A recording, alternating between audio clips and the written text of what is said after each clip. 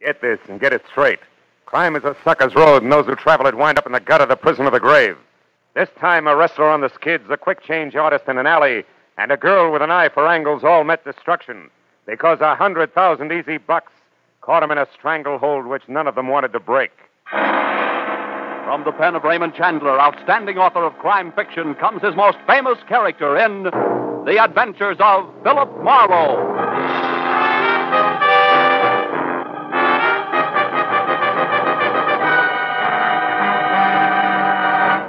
Now, with Gerlad Mohr, starred as Philip Marlowe, we bring you tonight's exciting story, The Stranglehold.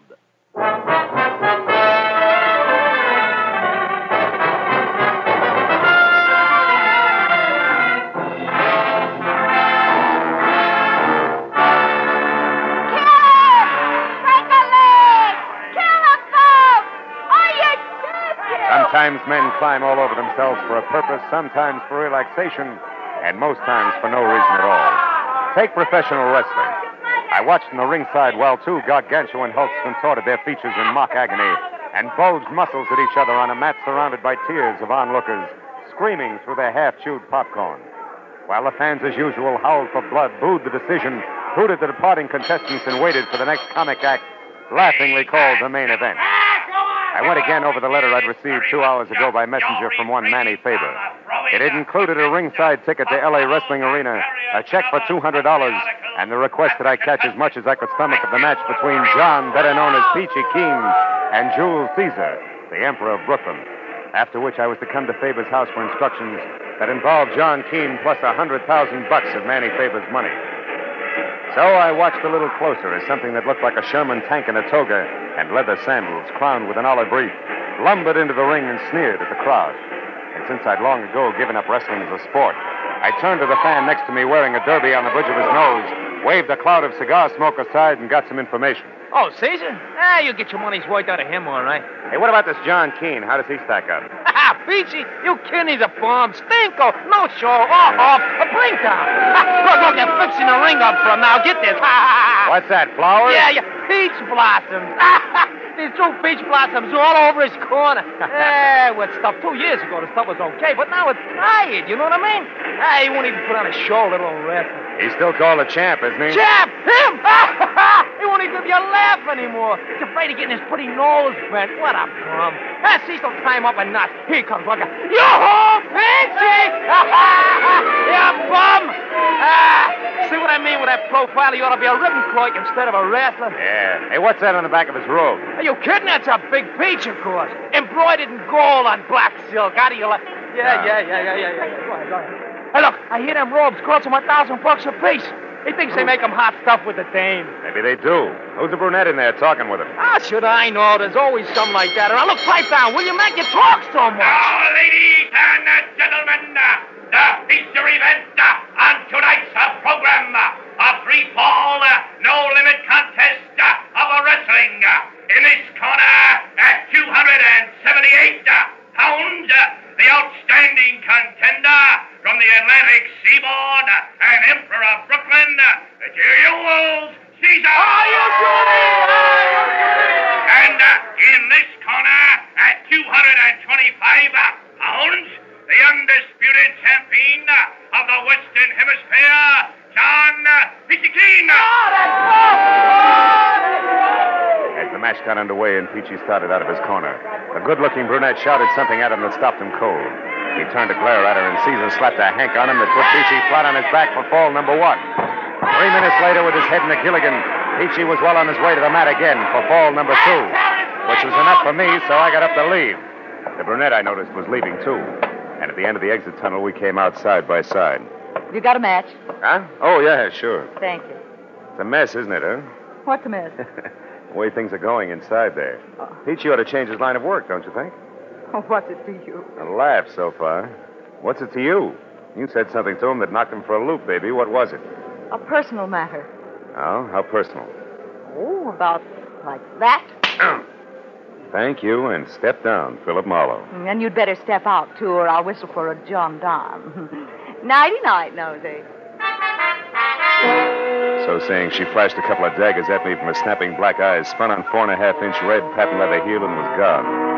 So I drove up to Hollywoodland and the house at 2000 Beechwood Drive, where I was to meet my client, Manny Faber. The house looked like a two-room cottage from the street, but it ran for 3 stories down the backside of the hill. And all I did was touch the bell when the door flew open. You're Marlowe, am I right? Come on in, Marlowe. I'm Manny Faber, head of Faber Transcriptions Incorporated. Produce radio shows, you know. Yeah. So you saw him, eh?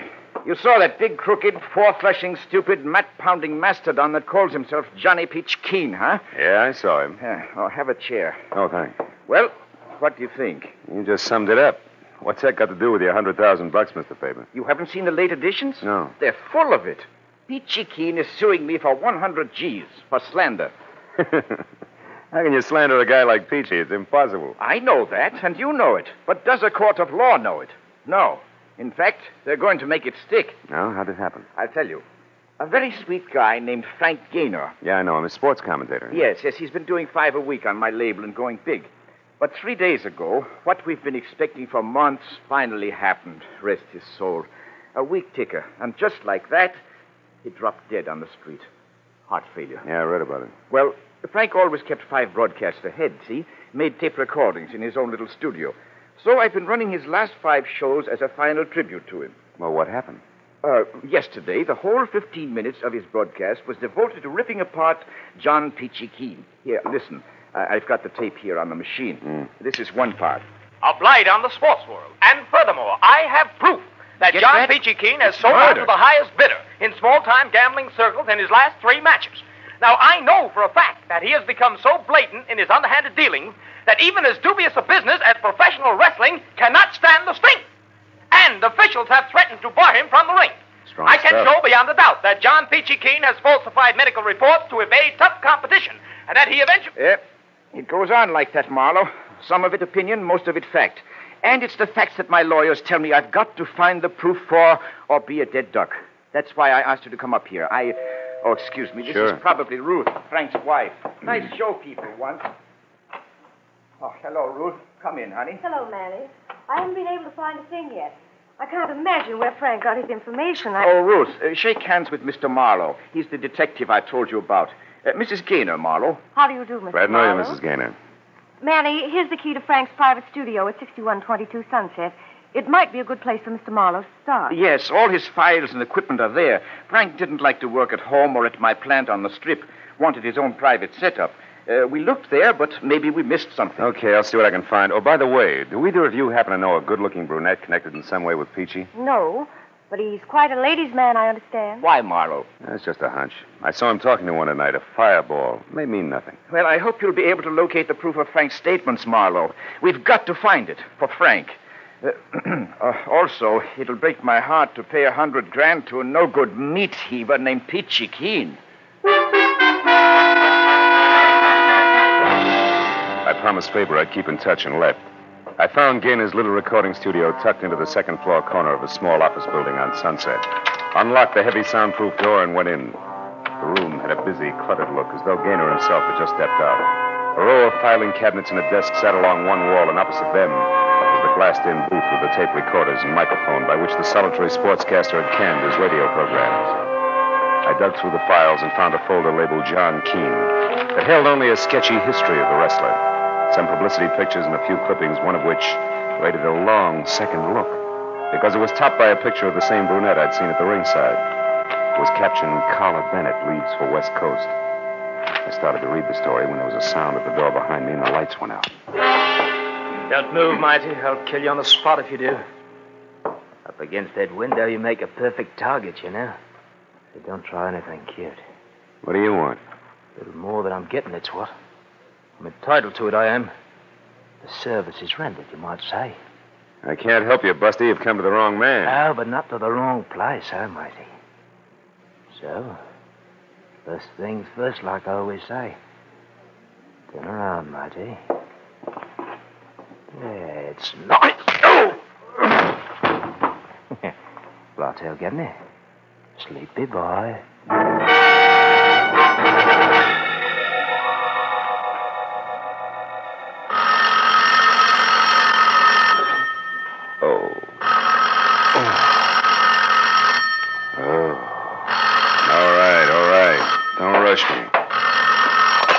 Oh? Marlowe, where were you? Is something wrong? Yeah. As wrong as a limey showing up here to put this. Ooh. Put the slug on me. Limey? Yeah. Who was it?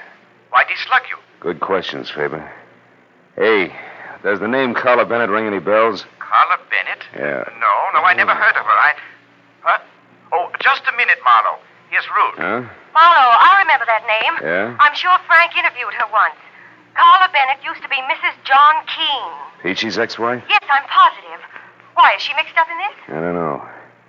Well, the limey who slugged me apparently took a newspaper clipping about her when he left. At least it's gone. Marlowe, this limey, was that all he was after? Yeah, he said he wanted more than he was getting. Hey, but look, the paper made this call. What do you want? To tell you that he'll be out checking on a few things himself. That's all. Oh. Oh, by the way, Ruth, any idea where this Bennett dame might be found? No, I haven't, Marlowe. Oh. I think she was staying at some woman's hotel on Vermont Avenue when Frank interviewed her at that time. Vermont. But that was over a year ago. Maybe she's a lady of habit. I'll try it anyway. Thanks, Ruthie.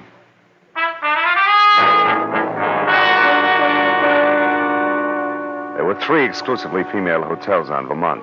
And the second one I called had a Carla Bennett registered. So I went out to my car and babied my aching head down Vermont to the Victoria Plaza Ladies Only Hotel.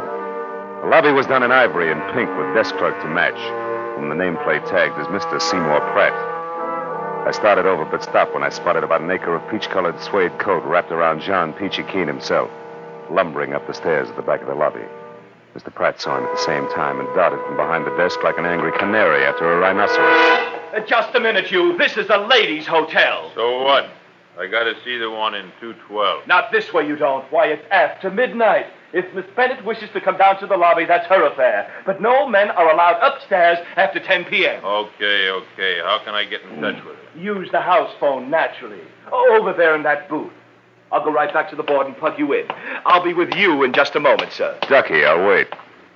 A call for you, Miss Bennett.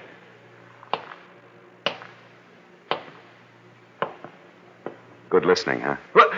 Now, see, here, you know perfectly well you're not supposed to come back to this desk. This is for employees only. What about eavesdropping? Is that for employees only, too? Oh, why, how dare you Save it, accuse me of- Seymour. The guy in the booth there is a professional wrestler. If he finds out you're listening in, he'll tear your arm off and beat you to death with it. Better let me take over. Here, give me the earphone. Now, wait a Come on, minute. give it to me. Okay. Now sit there like a good boy, keep the key open, and your trap shut. Well, no surprise. Where are you now, John? In the lobby, in a phone booth. You better come down, caller. No, really? John, I'm tired. Will you call me No, tomorrow? wait a minute. What do you mean by that crack you made tonight when I was in the ring? Just what I said. I want a nice big slice of that $100,000 you're getting from Manny Faber. Why, you're crazy. What makes you think I'd give you one lousy penny? You will, gladly. You see, John, I know all about those visits you made to the Lyceum Theater. One of us come back to L.A., hasn't it, darling? Why, you sneaking... Oh, shut up. After the life you led me for 4 years, you big ape, I'm entitled to all I can get. And that'll be plenty. So I advise you to run right back now and tell your friend that I know all about your little scheme. And talk it over good, John. I'll be waiting to hear from you. All right. I'll do just that. And you're sure going to be sorry you stuck your nose into this one, Carla. Real interesting. Are you quite finished now? Yes, and you were a big, big help, Mr. Pratt. Oh, there he goes, peachy suede coat and all. So long, Seymour.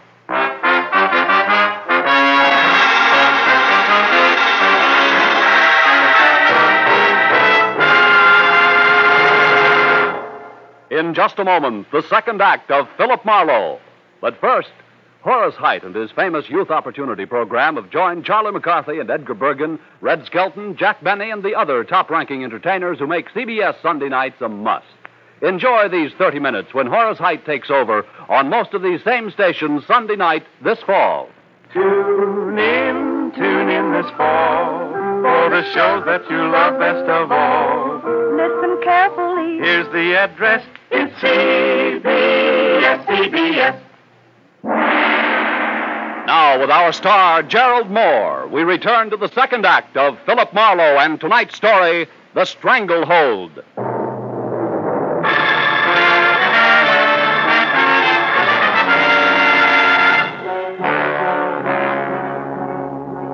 When Peachy Keene slammed out of the phone booth, he was burned to a crisp.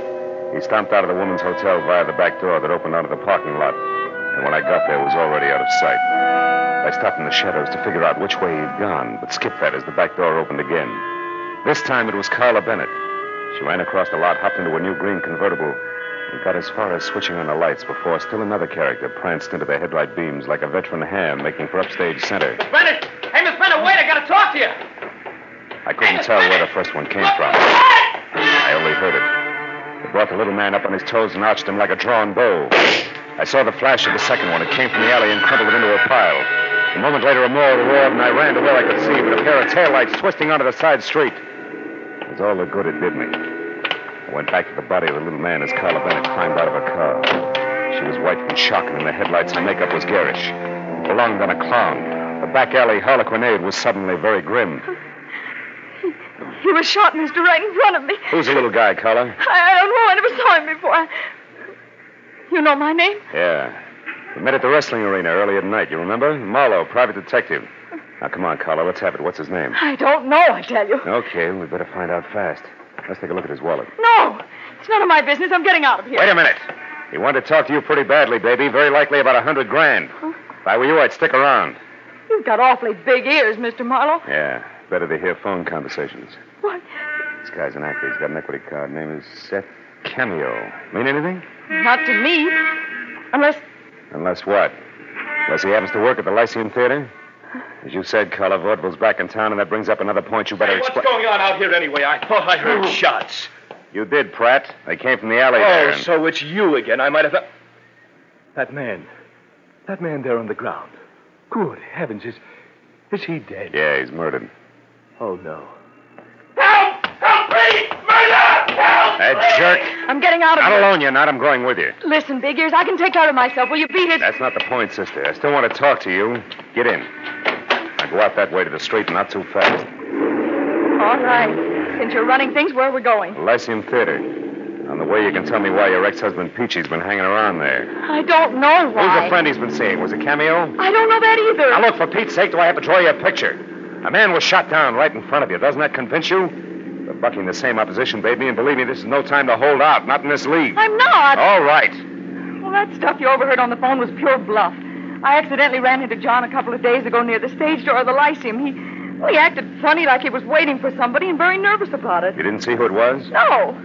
I waited until 3 girls and 2 men had come out one after another, but they were cagey. I couldn't tell which one John was waiting for. And then I heard about this slander suit of his, and I figured something was screwy.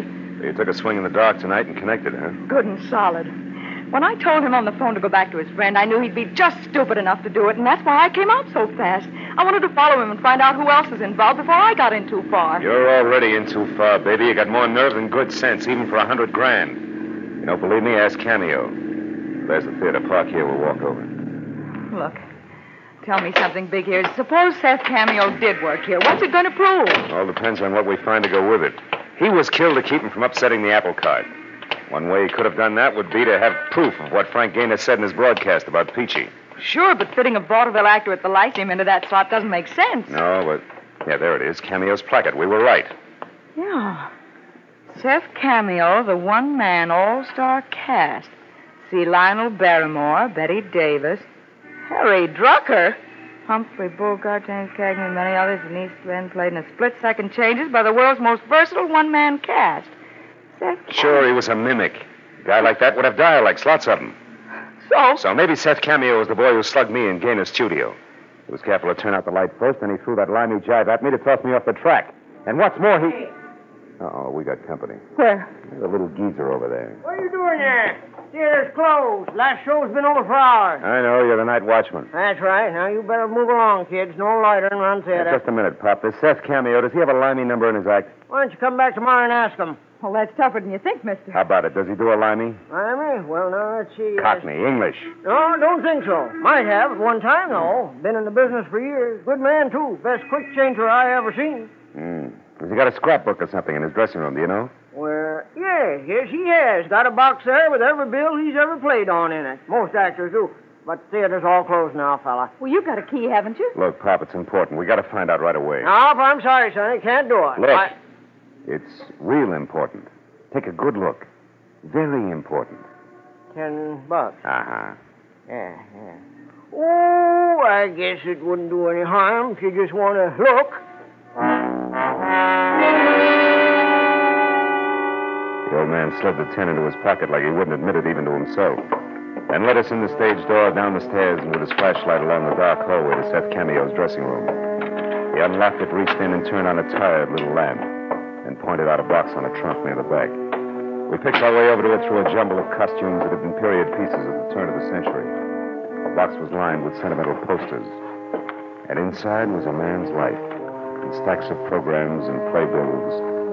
It began with a crisp current appearance and then ran back through all of Seth Cameo's dusty yesterdays. Didn't take long. Maybe 5 minutes. Here. This is it, Marlowe. Exactly what you're after. Let's see that. Parthenon Theater, Kansas City, September 1940. Seth Cameo of London. In Piccadilly Circus, His Majesty name at Limehouse. Sure! This is it, baby. Seth Cameo and Limey were one and the same. And where does that get you? Yeah, it gives me an idea. It gives me one, too. You found what you wanted. Now, let's put everything back like it was and get out of here. In a minute, Pop. I want to check something else. Now, look, Sonny, this is dead against all rules. I'm getting jittery. Wait a minute. Hold it. I heard something upstairs. Did you lock the outside door, Pop? Oh, come now, fella. Be a sport. That's an old stunt that just won't work. That door's got a snap latch. Shut up. I heard it, too, that time. There is somebody up there. Huh? Yeah, you're right. Dad, blame it, I was afraid of something like this. Now, look, you two. You stay right here and don't touch nothing till I get back. You hear? I'll go see what it was. Better switch off the lights, Carla. The brakes are going against us. What do you mean?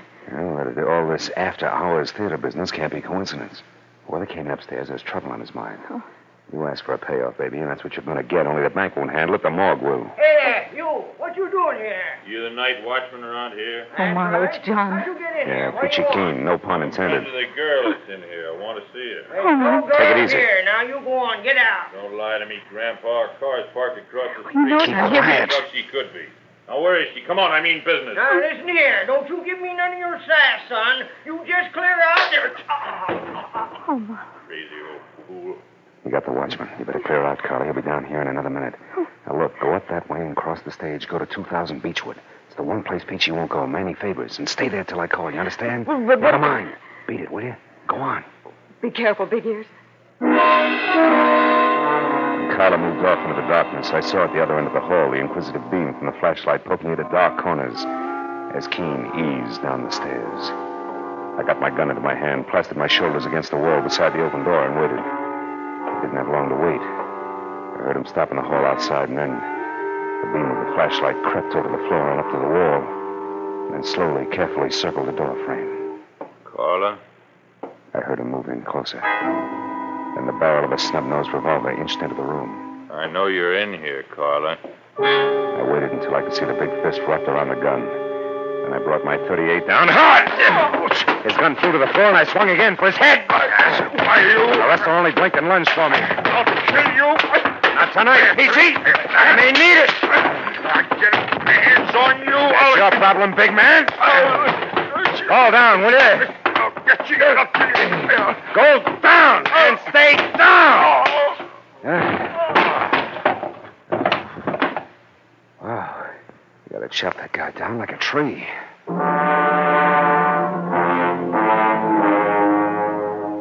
It had been short but vicious. And the one punch he'd landed had shaken me to my shoelaces. The wreckage of costumes, props, and a lifetime of old theater programs was scattered over the room like big moldy snowflakes in the crazy ankle-high glare from the still-burning flashlight. As I sagged down onto a trunk to catch my breath, I saw something that brought me right back to my feet again. An illustrated program from the King's Theater in Buffalo that gave me a new slant on the whole mess. It billed Seth Cameo as the man with 1,000 voices, the perfect mimic. And the act that had followed him for a 30-week run was a girl whose face I knew well. I ran out of the theater into the nearest cab stand where I sent one driver to get the police over to the theater, and with another, I headed for Manny Favors' place on Beechwood, and what I was positive would be another murder. When I got to the front door, I knew there was no need to hurry. It was all over. Come on in, Marlowe. I've got news for you. It was Carla with a gun in her hand. And on the floor in the corner, her face tight with pain, was Mrs. Ruth Gaynor glaring hate up at me like a wounded panther. There she is, Marlowe. I recognized her as soon as I saw her. She's the one Peachy was waiting for outside the Lyceum Theater. They've been working together all this time to frame that slander suit against Faber. Yeah, I know. But I didn't expect to find you like this. What happened? She knew I recognized her and pulled this gun on me. One she used on Seth Cameo, no doubt, huh? Uh-huh. She was going to use it on me, too. But I was way ahead of her. She's only in love with John Peachy Keen, but I was married to him for 4 years, and you don't live with a professional wrestler that long without picking up a few tricks. They call you the weaker sex. What is it, Ruthie? Your elbow? Is it broken? Let me alone, you two-bit flatfoot. I'll call a doctor and get you fixed up. For one reason only, I don't even like to see a black widow spider suffer.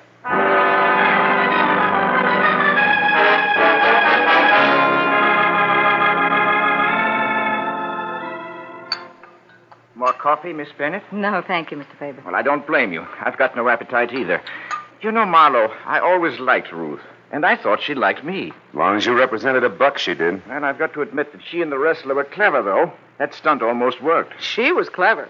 John Keen is 225 pounds of solid jerk. Yeah, it was all her idea. She was in love with Peachy, and when Frank died, she saw a great opportunity. Especially with that mimic being in town. Sure, Seth Cameo is an old friend of hers. She and Peachy wrote a highly slanderous script. She got Cameo to record it on Frank's machine, imitating Frank's delivery. Yes, and I broadcast it and stabbed myself in the back. Exactly. And we'd never found out any of this if a couple of other characters hadn't tried to cut in. First, Cameo, who felt he'd been cheated when he learned the job he'd done was worth $100,000. Ruth had to shoot him to keep him quiet. Second, little Carla here. Oh, Marlowe, please. With me, it was just good, healthy spite. Spite, huh? What's stronger, baby, spite or dough? Well... See what I mean? Good night, Mr. Faber. Good night. Come on, Carla, let's go.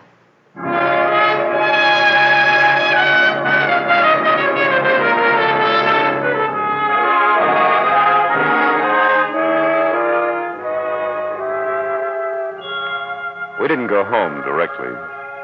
We went on up Beechwood Drive, high into the Hollywood Hills, and parked where we could look out over the sparkling, sprawling city.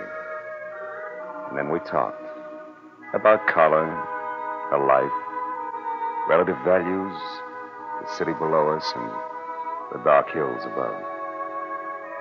And then, as we watched the first faint glimmer of dawn rise in the east, we both realized something. Not original, not very complex, and certainly not sophisticated, but very gratifying. In the final analysis, the best things in life, we both agreed, are still free. Know what I mean?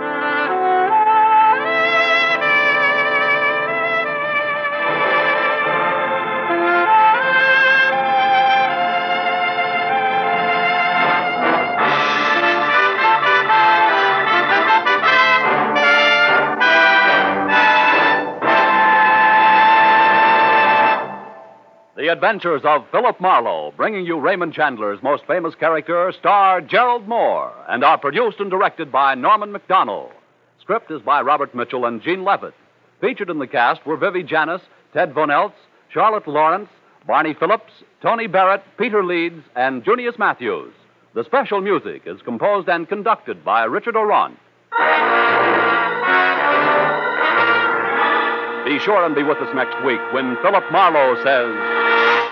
I didn't know it, but I was caught in a smokeout that led from a search for a lady in black, past murder at a highway inn, to gunfire in a crumbling warehouse. And all for a girl, already dead in the morgue.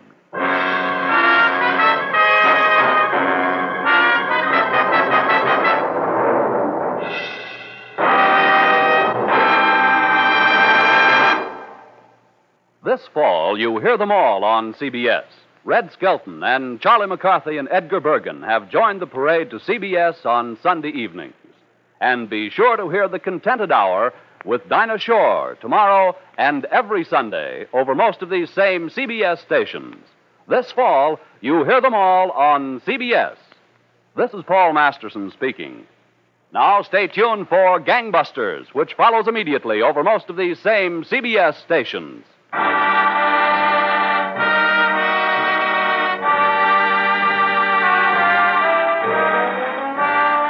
This is CBS, the Columbia Broadcasting System.